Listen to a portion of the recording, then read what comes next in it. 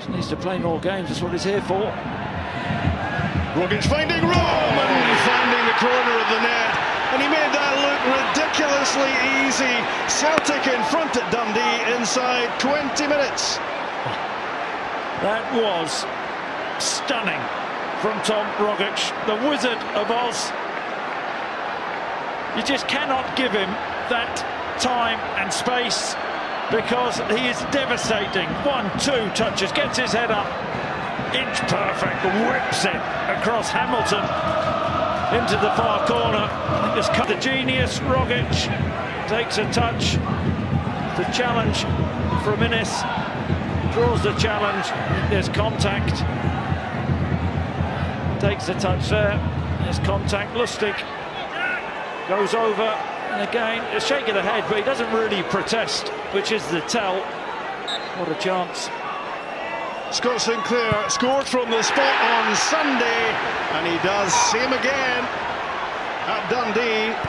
It's a fourth goal of the season for Sinclair, and it's 2-0 Celtic on Tayside. Scott Sinclair, the other side. That little step, stutter. Hamilton goes down, sends him the wrong way, as cool as you like. From Sinclair, a long way back for Dundee. Ryan Innes trying to protest his innocence. Penalty given and yellow card. This season.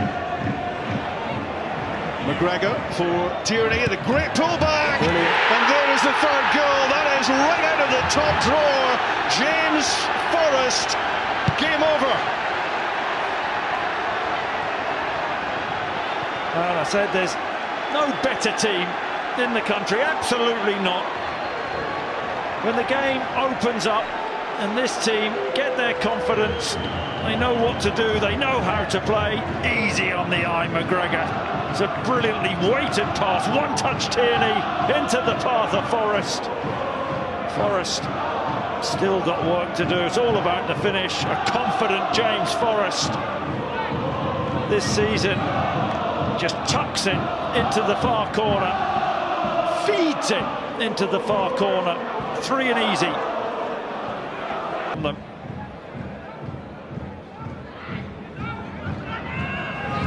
On from Tierney to Forrest, and Odsonne Edouard makes it 4.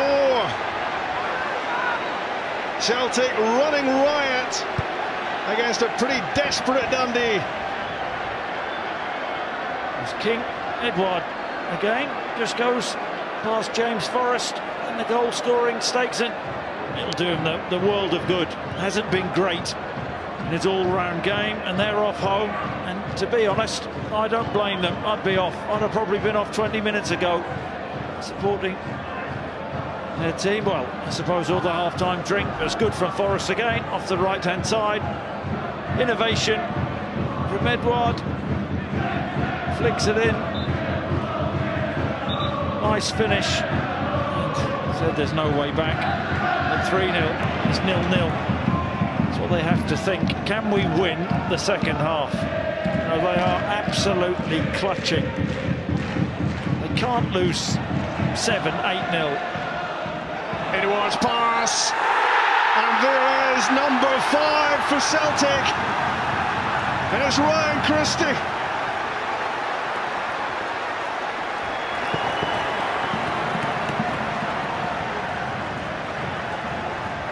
Well, saying they can't lose 5, 6, 7-0. It's feasible. It's really possible. No mystery for me. Christie, cool finish, composed finish. A player full of confidence. Good run beyond the